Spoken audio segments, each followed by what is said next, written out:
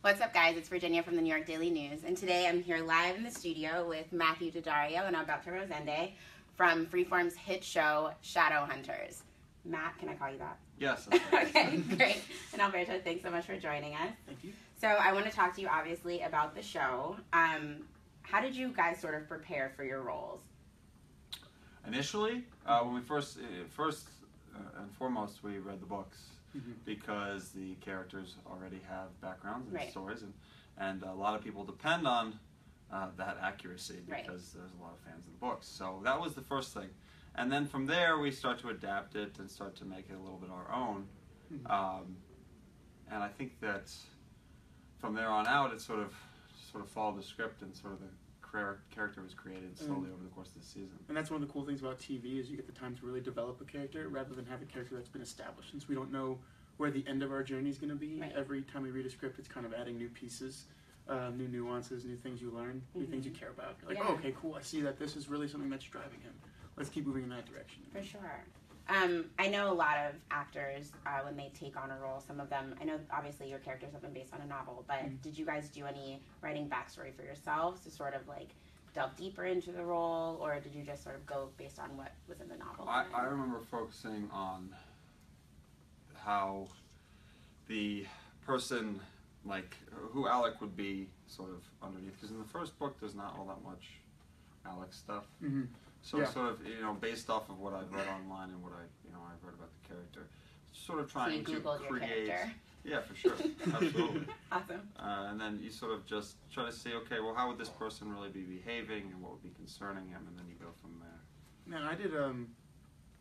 In the books, I found a lot of music that Simon listened to, or references to music, and then from there I built like my own playlist of things that I think Simon would listen to on different days, and then also a couple of friends reading the books. I was like, oh, in this moment, he reminds me a lot of this guy. Right. What do I like? What do I think they have in common? What is it? And then finding things, and then finding another friend that I was like, oh, cool. So Simon's essentially like two of my friends. So you're drawing from your circle to develop your characters. Yeah. Awesome. And has Simon's playlist like affected you in any way? Like, has he introduced you to new artists? Yes and no. Okay. Some artists I found because like if you go to Spotify and you click them, there's like, oh, similar to this. I'm like, okay, let me listen to that guy. Okay. And then other ones, actually one of my good friends that I've kind of thought of Simon a lot as, my friend Dave. He listens to a lot of music that I think Simon would listen to, and him and I hung out a lot. Very cool. The year before I even auditioned for the role, so I was kind of preparing for it without realizing. Like sort of your Simon muse. Yeah, especially with the music, because he'd always be like, oh, listen to this new band that I just found. And I'm like, oh, this is kind of like, it sounds like it's from someone's garage, very like lo-fi, very cool, very quiet. I don't know. So there were different things I was able to pick from that. Okay. Yeah. And what about on set? Are you guys like once you make it to set, are you in character for the entire day, or are you like once the camera's off you take? Depends on the day. I mean, there's some days where you're filming something immediately, and then you're waiting for 6 hours, and then you film again. So obviously you're not going to do that. And like the material you have too, depending. If it's kind of a heavier scene, it's better to kind of not stay in character, but stay a little bit in that world for me, a little like emotionally, or just kind of. If it's a darker day, you're not jumping around, and if it's a fun day, then it's a lot. You get to have a little more fun. Try to stay on an even keel. Yeah, exactly. Got it. What about like the physical preparation for a role? Did you guys do any like crazy like protein and carb binging, like lots of brown rice and chicken, or for season 1 was different than season 2. Yeah, for me. Yeah. Okay. Simon wasn't supposed to be very muscular season 1, so I didn't have to worry about that as much. We did work out, but then season 2, with the whole vampire change, for me, we really tried to. I was in the gym. I got to the set like 6 weeks early, 5 weeks early, and I was with Dom every day. We were in the gym like 6 days a week. Oh my goodness. Yeah, going at it. What about you, Matt? Same process? Yeah, season 1 I had to do far more transformation than season 2 because I was more prepared. But season 1, a lot of running, a lot of weightlifting and eating right. It was pretty brutal season 1. Luckily, you can then maintain, and maintaining is a lot easier than trying to completely transform your body. The diet's definitely the hardest part, though. Yeah. And season 2, we did less of the diet, to be honest, because we were already kind of where we needed to be. Yeah. Okay. So we got to kind of relax on some things, but if we focused on training, we trained just as hard. The diet was more to just supplement the ability to do that training rather than actually trying to get to a certain place. Right. Speaking of diets, before we started filming, guys, we were having a great debate about cereal. So, speaking of things that you had to like sort of cut out, I'm assuming Cereal was one of them. Oh, poor you. Yeah, I was very upset. Yeah. What about you, Matt? What did you have to cut out? What do you have like a cheat food, or do you guys operate on cheat days? I mean, season 1, the big one was cutting out bread. Carbs. Cut out carbs. Yeah. Cut out carbs makes it really easy because you can't get as many calories. It's just very difficult to eat enough calories. So, you know, no sugar, no carbs. Which is sugar. Sugar was so hard for me. Season 2, you just if you don't drink soda, it's a big one. Yeah. No sugar, no soda is such a big one. If you just don't drink soda, you're cutting out huge amounts of just wasted. Sodas and juice, I find, right? Juice. They're, like, just especially chock-full juices if they're not actually even like you shouldn't really drink juice because of that, right? They say you should like juice your vegetables. Just eat vegetables or just eat fruits. Eat fruits. Honestly, just by only drinking water, I haven't put on weight as a result. Interesting. I'm such a big like pasta girl, so like cutting out carbs is like it's very hard. I just Yeah. can't It's very do hard. it. I just can't. I was like raised on pasta, so like, Pasta's amazing. And the worst thing So about good. sometimes on set is they always have craft tables, but the craft tables are for everyone, not just for the actors. So Right. we'll walk by and it'll be just like a bunch of cookies and brownies, Yep. and then like I'm a sucker for PB&Js. yeah. So I do indulge, but At 2 a.m., there's nothing better than a coffee and a chocolate chip cookie, honestly. and sometimes they make them fresh and they bring them around. Oh, nice. So they're like warm and gooey. Or sometimes they have those like midnight, like the second meals or whatever after dinner, and there'll be like mac and cheese with some hot sauce. Nice. Well, it's such a thing, you know, like people, So humans, good. like food is such a thing for all animals, right? Yeah. Like you see even how like dogs behave. They're just food obsessed. Yeah. And humans are the It's a same primal way. need. You get, because food is basically everything. I imagine that people 10,000, 2,000, 150 years ago, 100 years ago, just spent their days looking for food in Yeah. any way, shape, or I form. mean, it was sort of like their And now that it's goal in It was a life. drive. Yeah. It was a drive. It was like Right. okay, Right, like we just need to get our permanently available. next meal. Yeah. We have to change our eating habits. Yeah.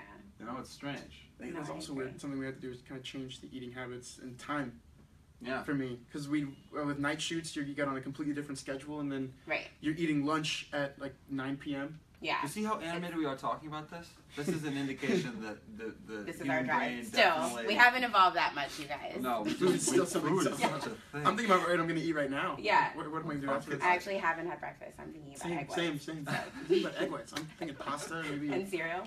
maybe pastrami. Cereal would be a good snack. Okay, I want to talk a little bit more about you guys as individuals. So I know you're from Florida, Yes. correct? And you are a native New Yorker, if I'm not Yes. mistaken, Matt.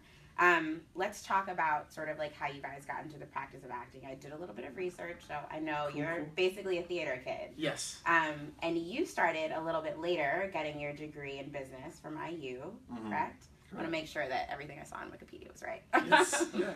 Sometimes you can't trust those things. So I'm assuming acting has always been the goal for you. Well, And whether or not I knew it, it was. Yeah. I was more of like a sports kid. Okay. I played in Florida. You play sports all year round, so Right. I was constantly playing a sport. And the then perk of having like a place with having two like seasons. beautiful weather. Yeah. But then what I realized is as I got older, slowly I had to stop playing sports to keep acting. Yeah. I was like, oh, I want to do the musical, so I can't play football in the fall in high school. Right. So how And did that- then exactly, and then oh, but I want to do the play, so I guess I can't really play soccer right. in the spring. And then when it came time for me to start like trying to focus on what I wanted to do in college, it was a pretty easy decision to be like, well, I keep choosing this over Right. everything else. I keep dropping everything else. I to keep be an dropping actor, literally so, everything to keep yeah. acting, so why not just go for it? Awesome. What about you for Matt? I'm sorry, I was going to say your process and that mingled together. What about for you, Matt? Honestly, I think that when you're younger, don't always do what it is exactly what you want to do, because often you have some kind of opinion about yourself or how you want to be perceived, and so For you sure. don't want to Yeah. you don't want to do certain things. And in my case, I liked sports, and I liked the idea of either becoming a doctor or going into some area of business or Okay. economics, and that seemed right because of just that is how it was. So then you go and you do it, but it doesn't really actually fulfill you in the way that you thought it would, but you find it interesting. So it's sort of this, like, oh, I do enjoy this, but it's not ideal, it's not really. And then you sort of find the thing, oh, this thing that I've kind of been poo-pooing maybe is actually the thing that I really need to do. And, So were you poo-pooing acting for a little bit? no, I wasn't. In that case, no. Acting was not one of the ones that I sort of said no to. Okay. My sister had been an actor for a while, so I was aware of it. And I don't think I actually would have considered it if it wasn't for the fact that she was there to sort of give the idea that it was a possibility. Yeah. I never would have actually thought of it as an option. Because in my family, it was Everything. it wasn't like that though. I mean, like, because I come from like Latino parents who, like, my parents were very supportive, but my grandparents didn't really understand it as a thing. So there was that kind of like, well, Were your grandparents more like, do stricter? Yeah, like, when are you going to become a lawyer? So now Right. you graduate from acting school, when are you going to law school? Right. But now, of course, they see it as a possibility, and like I have younger cousins who they're very much championing to pursue the arts. Yeah, pursue their but dreams. you also got to tell them it doesn't always work so. No, so no, it easy. doesn't. I think they're aware because they're also like. I think I people got get the very idea, lucky. People get the idea in their head that, oh, it's just you go and this is, oh, look, No, Alberto, no problem. There is no path. It's Like not there how is that in other works. careers where you kind of can get one job that'll lead to the acting has those. I also think so much of it is like right place, right timing, right? Oh, I mean, absolutely. At least that's. I mean, it's like that in publishing. I know there's so many people that want to break in, but like. I mean, I was talking run to. in the right circles. I actually ran into a friend in Washington Square yesterday who's an actor, and he was talking about starting to audition in pilot season. How he didn't get a couple auditions. I was like, well, if you book one audition, then you're not available for the one that you actually might be right for. Right. Because you're like, oh, no, I booked this pilot, so now I'm shooting this. But Totally. so it was one of those things that everything you miss is just leading to a better opportunity. Yeah. You have to see it that way. Interesting. If not, it'll get really heavy. A glass half full perspective, you exactly. guys. I know that the show is filming in Toronto. Yes. So what has that been like, sort of like living out of a suitcase?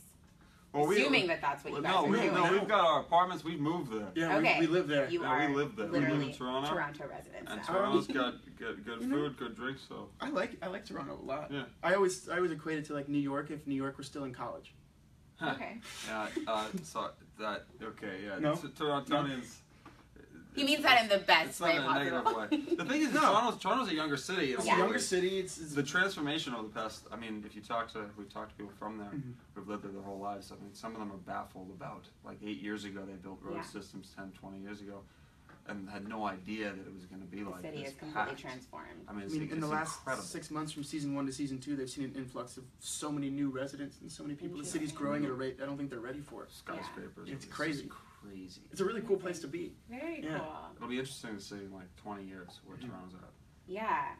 Speaking of Toronto, I wanted to talk about sort of the differences between New York and Toronto. I mean, Mhm. obviously you both live in New York, so you're familiar with the city. Mhm.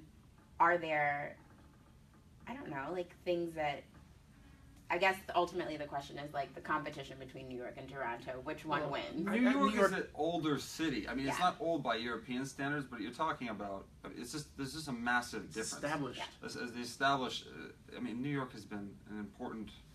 It's just hard to compare the two Yeah. things. It's just also New York is sort of almost incomprehensibly massive. Yeah. I mean, just it reminds me of. Massive and small all at the same time. Yeah, exactly. But Yeah. it's like there's only certain Asian cities, and recently Sao Paulo kind of gave me a similar vibe of just this Yeah. is, except Sao Paulo is more sprawl, isn't it? But like, it's just a big city. Yeah. And Toronto's not quite that not there size. To me, It's Toronto not- still kind of has like not A small small town town feel, but yeah, exactly. But that. you get so much more out of that sometimes. Yeah. Like being in Toronto is more relaxing and Yes. there's less, you know. But we like Toronto, so I'm I happy. haven't, with I haven't there. felt overwhelmed by Toronto in a way that you can feel overwhelmed by New York Right, sometimes. just by walking outside. Yeah, yeah. Okay, I just want to ask 2 New York-centric questions. I know we're not necessarily making a competition between New York and Toronto, but For the best that we don't. Yeah.